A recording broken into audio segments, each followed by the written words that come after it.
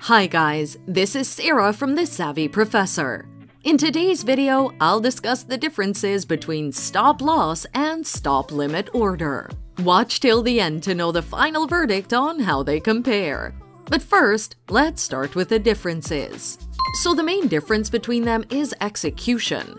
For stop loss order, execution is at the current market price. This means that once the stop price is met, the stop order becomes a market order, and the stock will be bought or sold at the next available price.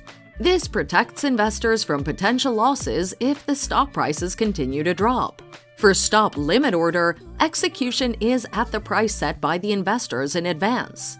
This means that the investor sets up a stop price and a stop limit price simultaneously. Once the stop order is met, it triggers a limit order rather than a market order. Trade will only occur if the trigger price is reached, causing limit price to be executed. Stop limit is therefore appropriate as stock are bought or sold at a specific price, or better by placing the limit order. Effectiveness.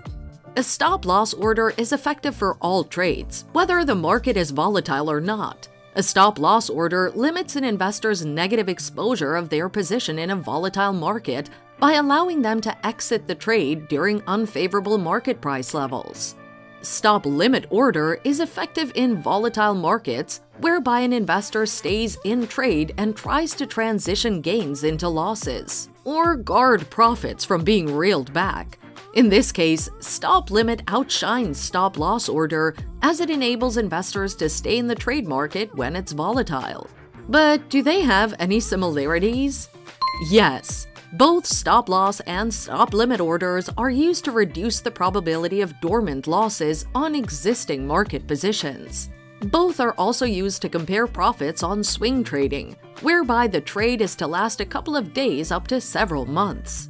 To sum up, how do they compare? Stop loss or stop limit order?